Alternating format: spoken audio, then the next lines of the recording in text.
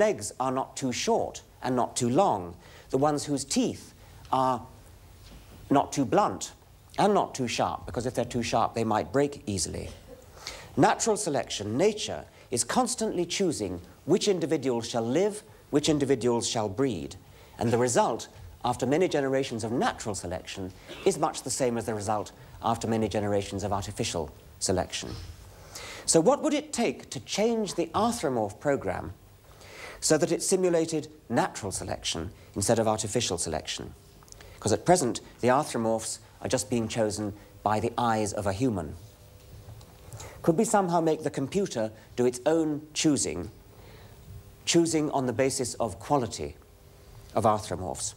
Well, the trouble is it's not easy to judge what quality in an arthropomorph might mean, because these arthropomorphs are living in a very strange environment, the two-dimensional computer screen.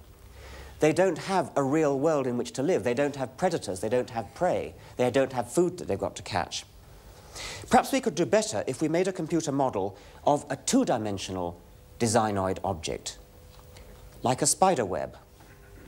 Now, if we could have the lights down, I think we might be able to see.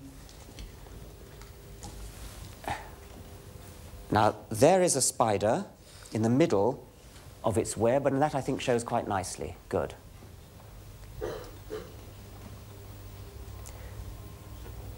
Right, well, you know what a spider web is for. It's for catching flies and other prey.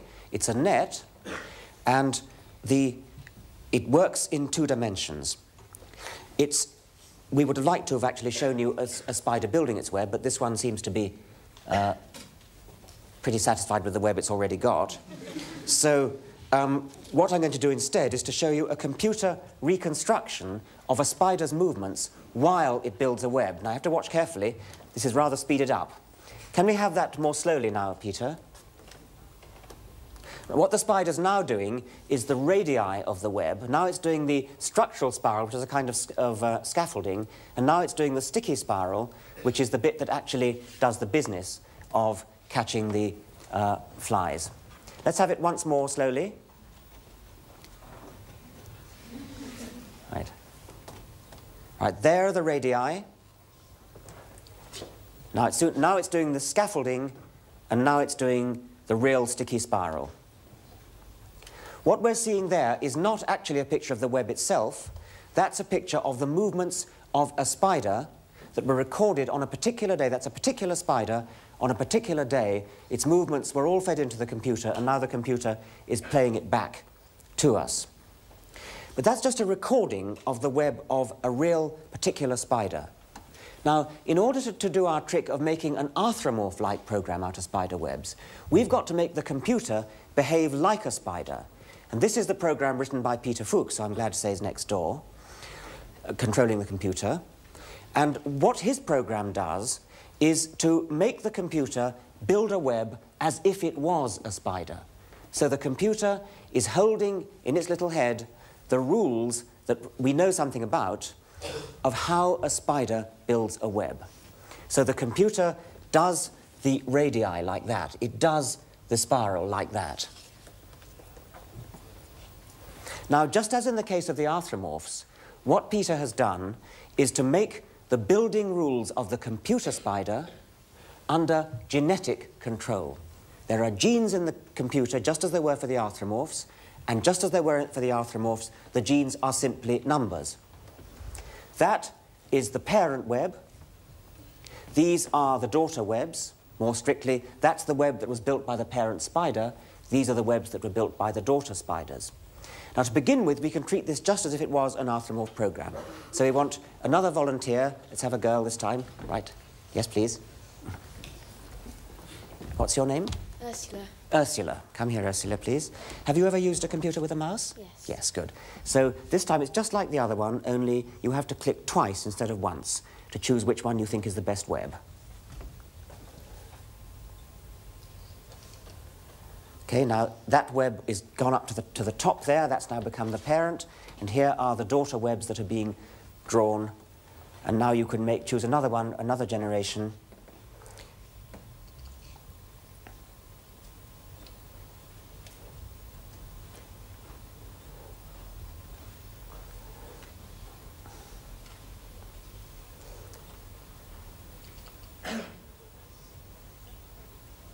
So you see, we're doing just the same as we did for the arthropomorphs, but now we've got spider webs coming. But the point we were going to go for was not artificial selection. The whole point of doing this with spider webs is to do something like natural selection. And to do that, we simply make the computer work out how good each web would be at catching flies. And we can do that because, unlike the case of the arthropomorphs, the webs are two-dimensional structures, and we know what they're for. They're for catching flies.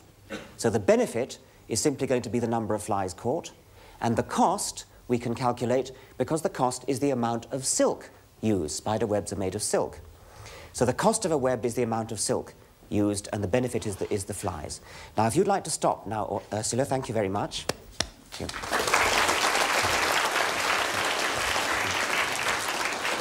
Now, we no longer have a human selector, we now have the flies doing the selecting. So the flies are going to hit the web, and Peter gets it started up again, and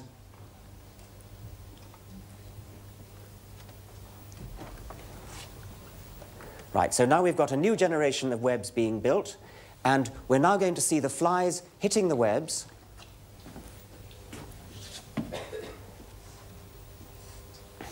There come the flies, flies again. Now the computer is going to calculate which of the webs is best at catching flies, and it's that one that's gone dark. So that one will now become the parent of the next generation. And now, once again, the webs are being built, the child webs are being built. Once again, the flies will come. The computer will measure which one of them is the best.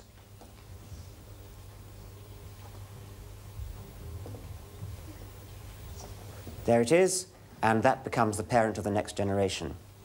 Now, it wouldn't take very long for us to see the evolution starting from no web at all and going to a nice web that works very well.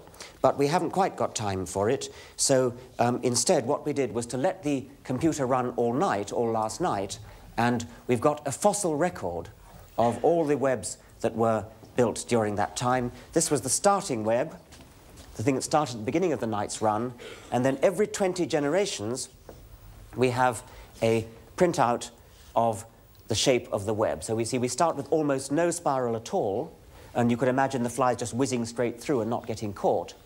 But then natural selection in the computer led to a gradual improvement in the web, more and more spiral, more and more flies caught, and so evolution went in the direction of a nice full web with a nice full spiral like that, catching lots of flies.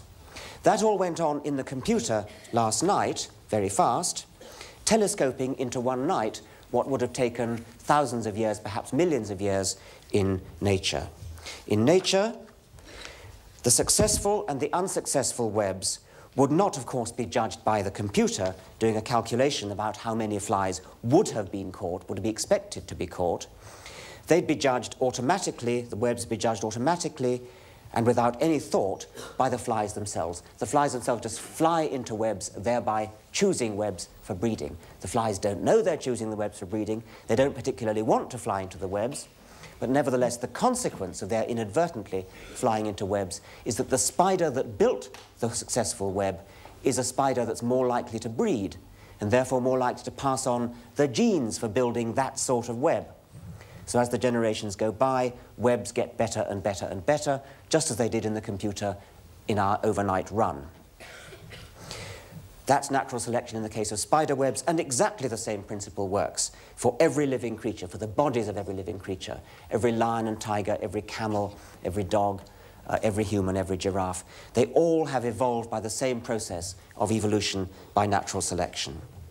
So the Darwinian view is that designoid objects are not designed at all. They have evolved by natural selection. The most popular alternative to the Darwinian view is called creationism. Creationists believe that designoid objects are really designed objects. The only difference is that whereas these designed objects were designed by humans, these designed objects were designed by a divine creator. And the favorite argument of creationists is the so-called argument from design, which was most famously expressed by Archdeacon William Paley in 1802 in the book Natural Theology. And Paley begins his book, "In crossing a heath, suppose I pitched my foot against a stone and were asked how the stone came to be there. I might possibly answer that for anything I knew to the contrary, it had lain there forever." In other words, the stone is the kind of object which had always been there and doesn't need any special kind of explanation. But, Paley goes on, what if I accidentally kicked a watch? The watch, I open it up, I see the mechanism, I see the cogwheels and the springs. Everything about it looks designed. It had to have a designer. It had to have a watchmaker. And if the watch had to have a watchmaker, then how much more, Paley argued, must these objects, these living objects, including ourselves, have had a divine watchmaker? For Paley, it follows as clearly as the night follows the day, that just as the watch had to have a designer, so do we have to have a designer. But of course, just to show that animals and plants look as though they've got a designer begs the question. I spent much of this lecture trying to persuade you that animals and plants look as though they've got a designer, but I spent the other half of the lecture showing you that there's another very good alternative explanation for why they look as though they had a designer, namely natural selection. Well, Paley, of course, lived before Darwin, so he couldn't be expected to know about the alternative. Nevertheless, it was, even without knowing about Darwin, it was possible back in the 18th century to know that Paley's argument was a pretty bad argument. And this was pointed out by David Hume, one of the greatest philosophers of all time. Hume made the point that the argument from design, which was Paley's argument, is that things like elephants and humans are too complicated to have come about by chance. They have many parts, just like a watch. Too complicated to have come about by chance. A designer, a watchmaker, an engineer, is certainly one way in which these objects could come about. These objects could come about. But a watchmaker, or a designer, or an engineer, if he's to be any good as a watchmaker or an engineer, must be a pretty complicated object himself. It's no good just postulating a designer, because a designer is just the very kind of thing, just the very kind of complicated, ordered thing that seems to need the very kind of explanation that we're searching for. If a human is too complicated to have come about by luck, or if a swift is too complicated to have come about by luck, then 1,000 times more so, any being capable of creating humans must be too complicated to have come about by luck. The argument from design certainly proves that living things couldn't have come about by chance, but by the same token, and even more strongly, it shows that a divine creator couldn't have just come about either. The creator would have needed an even bigger creator, and so on. The argument from design is a powerful seeming argument, and it powerfully shoots itself in the foot. The Darwinian argument of evolution by natural selection, of course, doesn't suffer from this problem. The Darwinian argument does not explain things as due to chance. Chance, in the form of random genetic mutation, comes into it, but by far the most important part of the Darwinian explanation is the non-random process of natural selection. There's another rather interesting little curiosity, which is that natural objects, designoid objects, have imperfections which you wouldn't expect to get in objects which were designed by a real designer. This is a flatfish, a halibut. Its ancestors once swam normally in the water like a normal fish does, like that. But the ancestors of the halibut settled down on the bottom of the sea, one side down. They lay on the bottom of the sea, and then now a modern flatfish moves along like that. You've probably seen them doing it. But when it did that, the ancestor found that one of its eyes was looking straight into the sand. Only the other one was looking up. And so gradually in evolution, the other eye, the one that was looking into the sand, migrated round the side of the head and came up to the top, with the result that the skull of the halibut is now an extremely distorted object. It's like a sort of Picasso painting of a fish. It's got its two eyes on one side. Now, anybody who was going to design a flatfish wouldn't do it that way.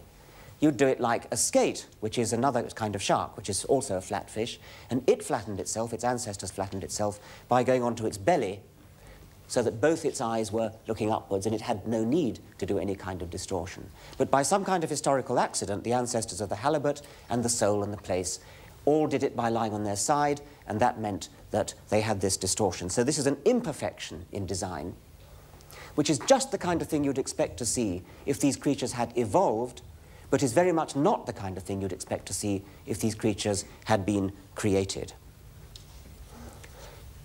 Evolution starts from simple beginnings. The starting point of evolution is the kind of thing we see here, something like crystals, something at least as simple as crystals. And it builds upon simplicity to get towards complexity. We start with a simple foundation. Simple things are easy to understand. We don't have to start with a complicated thing like a creator. On this simple foundation are built designoid objects by natural selection. And only when we have designoid objects with brains as big as human brains does design finally emerge. But why do I say just humans for design? Isn't it rather unfair to the wasps that built these pots and bees and spiders and things, rather unfair to this oven bird that built that mud nest, or that nest of social wasps, which is very similar to that convergently, also built of mud? Why do I use the word design only for human creations and not for the manufactures of these animals? The difference is that human designs get their goodness and efficiency from conscious human foresight. Wasp pots and oven bird nests get their efficiency directly from natural selection, by a kind of hindsight rather than foresight.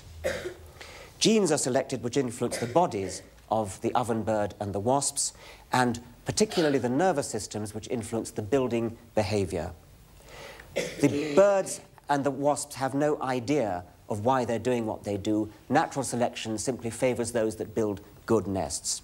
Humans, on the other hand, do build with foresight. At least they do usually. This is an engineer called Ingo Rechenberg from Germany who designs windmills, and he claims that he designs his windmills by a kind of natural selection. He does it by putting his windmills in a wind tunnel, measuring how good they are, and then, as he calls it, breeding from those windmills that are good at spinning round in a wind tunnel. The windmills have genes, and again not real genes, but they are